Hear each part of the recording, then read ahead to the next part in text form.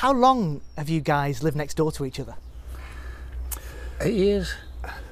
It's actually 5, but he thinks it's a lot. He thinks, there you go, straight away, yeah. No, it's actually 5, Dennis. It's only 5. About 5 or 6 years. But we've known each other socially.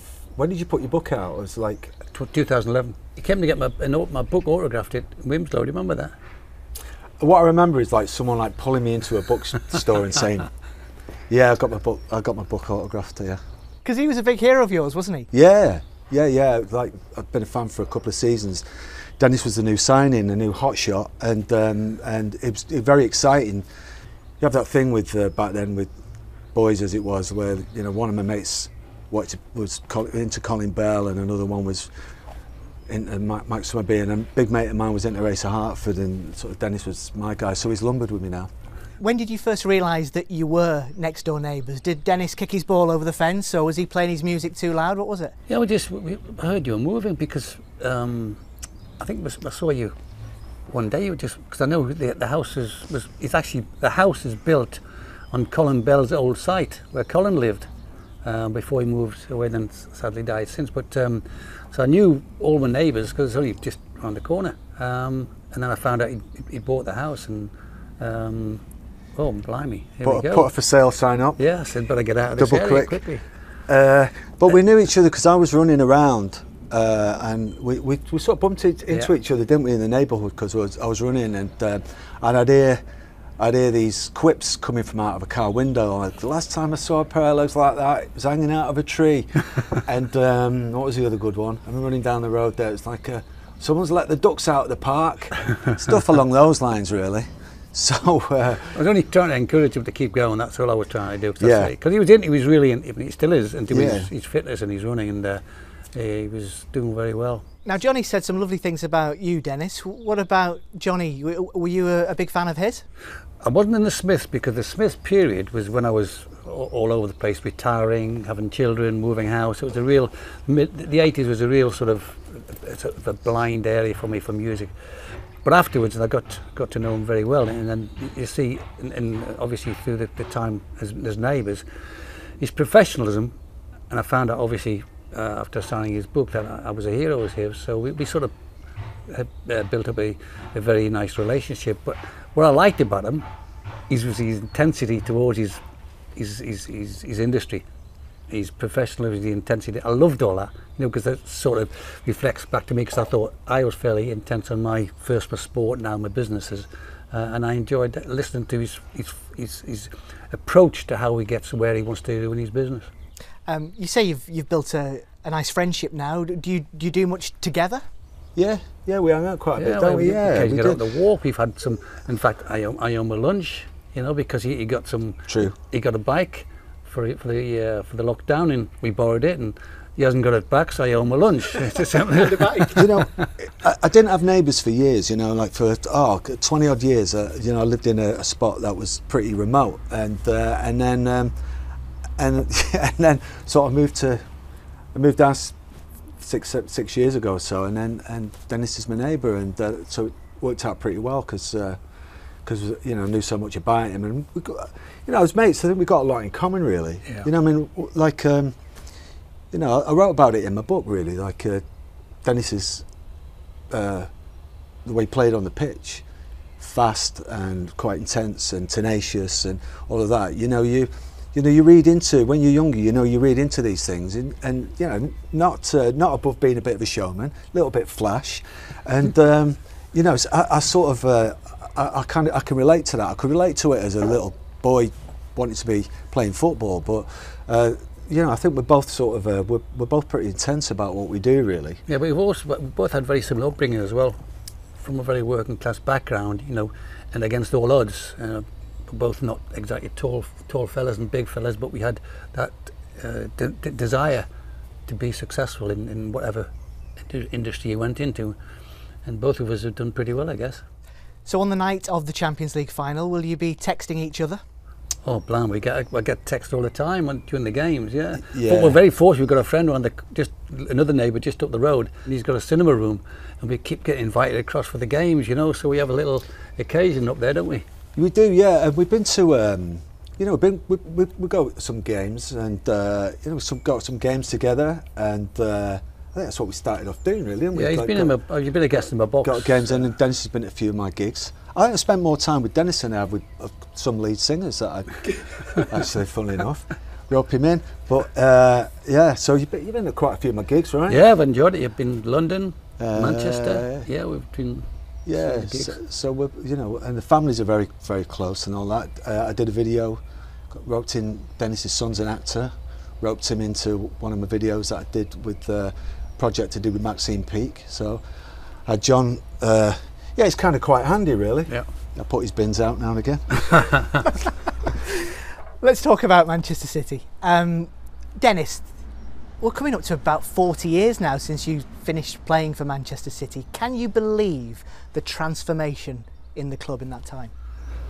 I can, for the simple reason that the club is big enough to accommodate the size it is now. It's just that we had so many mistakes made in the previous regimes over many, many years. We finally got going together, and I was delighted to be a part of the board that sort of got the club back on some sort of sensible level and realistic level, back into the new stadium, back in the Premier League with a profile, and obviously with the sales going through to the Abu Dhabi Corporation, and they realised the potential, you know, and they've invested fantastically, and I think they've got an unbelievable strategy to develop the football club not only as a domestic club but also globally. Can you quite believe what's happened, particularly in the last decade? No. You know, it's been incredible. I mean, first and foremost, the opportunity to see really good football is the thing, really, for me. I may be a little unusual like that because I wasn't fixated on trophies. I think maybe, you know, being a City fan throughout the last 30 odd years, as I say, that the thing I was really wanted to see was really good, committed, entertaining football. I would have just taken that for a few years, but the trophies, what is it, like 8 trophies now or something in the last 12 years, and that's been phenomenal. It started with, you know, I mean, all City fans you'll know what I'm talking about, but seeing week in, week out, getting to see people like David Silva and Sergio Aguero for 10 years. So and Vincent Kompany and stuff like that, on that level, just seeing great quality, seeing good quality games has been really fantastic. And then, you know, I'm from Manchester, so obviously I'm evening up a few scores and levelling that out, because, well, that was, you know, as a City fan, it was really unusual that our rivals were just so in the ascendance and so dominating of English football.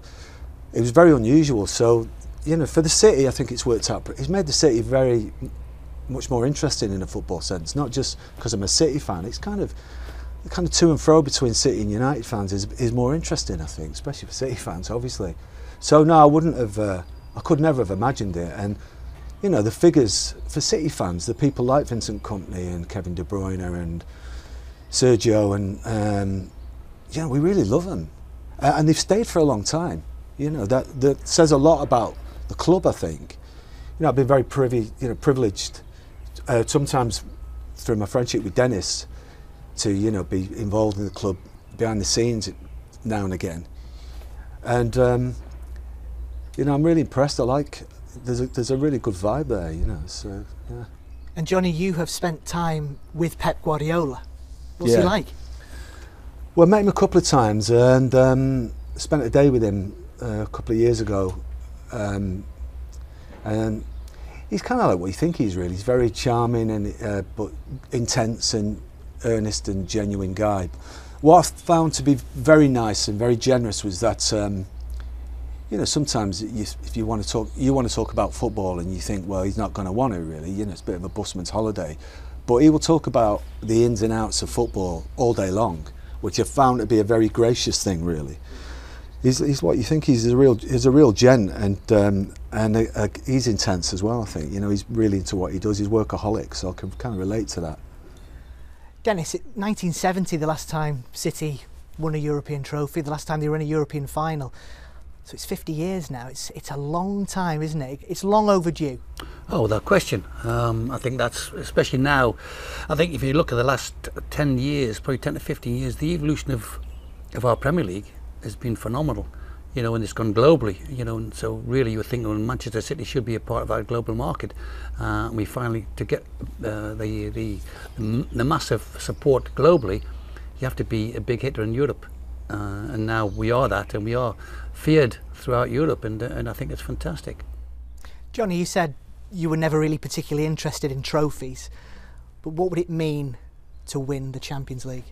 I'm very interested in trophies now, don't get me wrong. It was so out of my sort of realm of imagination, really. I just wanted good footy, but it has become, you know, you've got to be honest about it, it's become somewhat of the holy grail, really.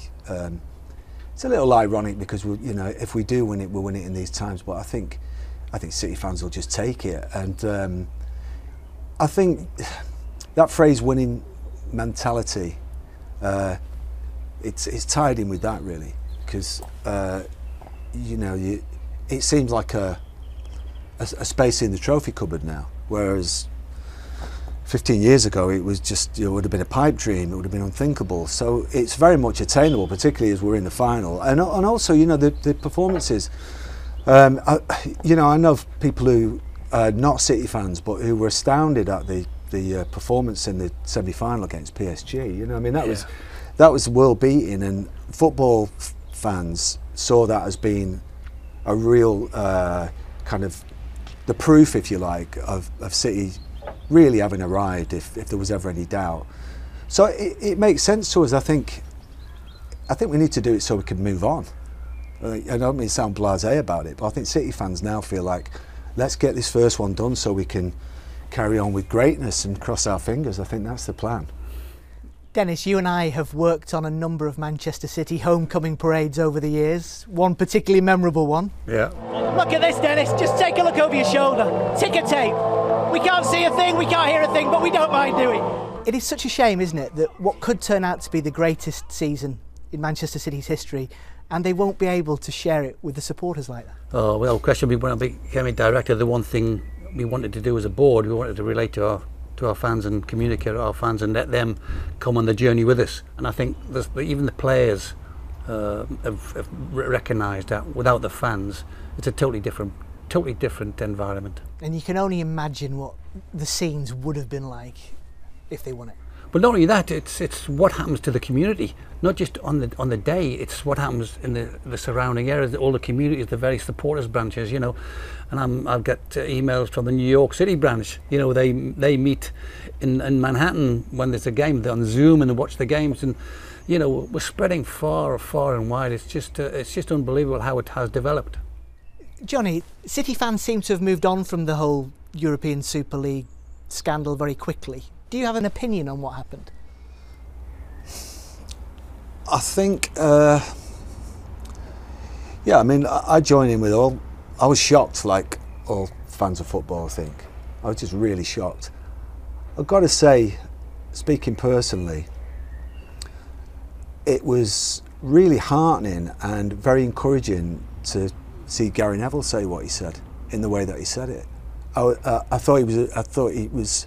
See someone with so much passion, and he's someone who really understands the machinations of the game and the modern game, and he, you know, I really admired that, to be honest, which sort of, you know, City fans can feel him going like that now, but I think most fans of football would agree, really. And to have I think it appeared that in the media, funnily enough, if you ask me that question, football fans had a voice, and I thought that was now when I look back on it, I thought it was really pretty brilliant. As regards City, I just got faith in the club that they care about the fans, you know, from personal experience. It was just a fear of being left out, because obviously if you want to be the best in the world, you've got to be a part of the group. But what disappointed me was the fact that, you know, the likes of Real Madrid, Barcelona and Juventus in particular, their debt was too huge. They were looking this to fill a hole in their debt. You know, what I would like to say is on that point, the fact that, gentlemen, why didn't you start running your business more professionally, more efficiently? don't just use other things to fund debt and plug holes with this ESL money. You know, I think you've got to look at that. Nobody's really mentioned that. I think Barcelona 1.1 billion in debt, Real Madrid almost 900 million, Juventus 600-700 million in debt. You know, gentlemen, you know, learn to run your business more efficiently, and that's to me, that's a big lesson that should come out. Okay, let's wrap up now with just a couple more on the final. Can I have your predictions, score predictions, Dennis? Yeah, I think we'll score first, and I think that'll be the most important thing, because whoever scores first, the opposition will have to change tactics, change the sort of in-game management, and I think that's a challenge to both Tuchel and Pep. Is how well can you manage in-game, because both will go obviously with strong sides. We get the first goal. I think it'll be 2-0. You confident, Johnny? Yeah, for some reason I think we're going to surprise Chelsea, because in the two games when they've beaten us, I didn't really recognise there was an aspect of City's game and their attitude that I thought was missing, and I didn't really recognise it from the way we often play. So I think if we turn up the way we normally do, I think, to be honest with you, with the semi-final, the first one where they beat us, I just felt like the club, that Chelsea Football Club, wanted it more than we did, for a number of reasons. City were caught between the two Dortmund games, and I think that had a big impact on it. I just think the club, I got a feeling that the club needed it more, really, and that's why we let it go, and that trickled down into the pitch. But I think we're going to surprise Chelsea, and if we turn up as we can do, I think if we dominate him in the first 20 minutes, I think we'll win 3-0, 3-1. I think we can beat them comfortably, yeah. And if City do win it, which one of you is hosting the barbecue? You don't want to see me anywhere near a fire. Yeah, I'm sure there'll be many celebrations, and quite justifiably. It's been a long, hard road there, and I think the DNA of Manchester City has been fantastic with the players they've brought in, and I think we'll thoroughly deserve it. The way we've played, the quality, the entertainment, the skill, the technique, I think we've all the elements that you want in a successful operation we have here. Yeah, we'll be going out. That was brilliant, thank you so much. No, thanks. Yeah, I don't think Rio Ferdinand or Jamie Carragher have got anything to worry about, but we're all right. We're all right.